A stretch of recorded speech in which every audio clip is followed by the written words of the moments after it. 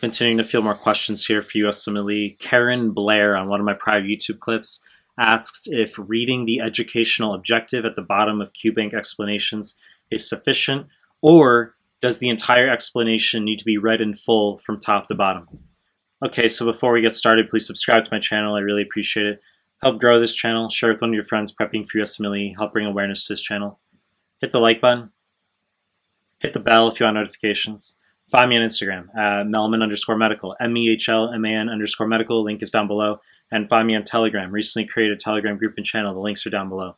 Now let me address the fucking question from Karen Blair, which is the educational objective sufficient to read at the bottom of QBank explanations, or should the entire explanation be read in full from top to bottom?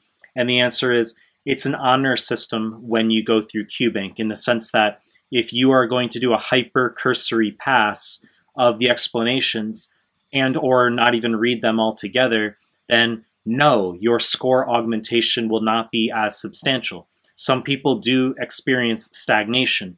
It's not just the mere process of doing questions in isolation that increases your score. You actually have to do the work, believe it or not. Now, I recognize that many people will have different foundation levels in terms of how much knowledge base you have, where your scores are. Some of you might say, well, it's a waste of time for me to read deeply explanations that I already know the concept. Sometimes skimming is sufficient. Okay, well, there could be a time and place for doing faster reading for concepts you already know, but your eyes still need to read the explanations, okay? It's an honor system. No one's going to be hovering over your shoulder mandating that you read every little thing, but you should just carry the baseline understanding that the more you invest into the explanations, the higher your score will be. That the caveat is that's not synonymous with it should take you 8 hours to do 10 questions. I've made prior clips saying that doing a block over 4 to 8 hours is actually normal, okay? But the point is, the educational objective alone, no, is not sufficient.